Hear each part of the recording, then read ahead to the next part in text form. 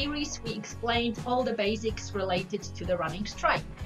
To be successful and injury-free, you also need the right shoes. The right shoe actually plays a crucial role in learning the natural technique.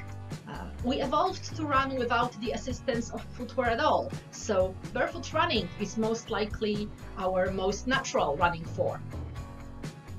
Unfortunately, most of the modern running shoes, especially those designed for beginners, have a thick sole that makes our feet move in a way very different from the natural running style we evolved to.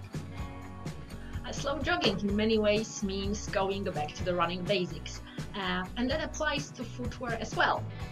Simple shoes, often referred to as minimalist or barefoot shoes, are the kind that will allow you the experience similar to running barefoot.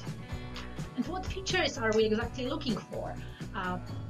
Look for shoes with thin elastic soles and a wide toe box fitting well on the heel. They should feel comfortable when jogging as well as with other basic movements, such as jumping or walking on the spot. Actually, the question about the right shoe is probably in the top 3 questions we received in relation to slow jogging. To answer the need, several years ago, Professor Tanaka joined forces with a traditional Japanese shoemaker, Asahi Corporation, to design perfect shoes for slow jogging. He was inspired by Japanese jikatami, traditional footwear with a divided toe and rubber soles.